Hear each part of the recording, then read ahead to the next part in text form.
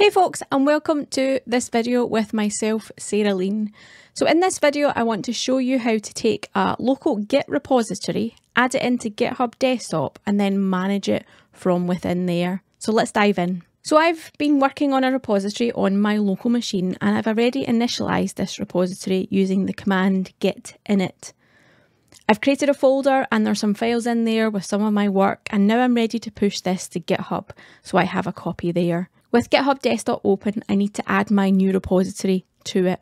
I click on the arrow near the top left hand corner, and this gives me a drop down menu where I can select Add Existing Repository. Now I need to point to the folder where my repository is and click on Add Repository. When it first looks at my repository, GitHub Desktop recognises I have some new files that need committed to the repository. So I fill in a commit message and description and click on Commit to Main. I now have the option to push the repository to GitHub, so I'm going to press that button as that's what I want to do. I'm asked a bunch of information about how I want to push this repository to GitHub. So for example, I'm going to actually set this to be a private repository so only I can see it at the moment. And within a few moments, my repository is pushed to GitHub, and I can click on the View to GitHub button and see my files available on GitHub.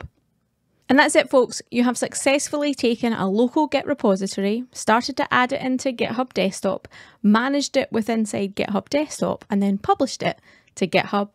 So hopefully this tutorial has been useful for you, and I'll catch you in another video.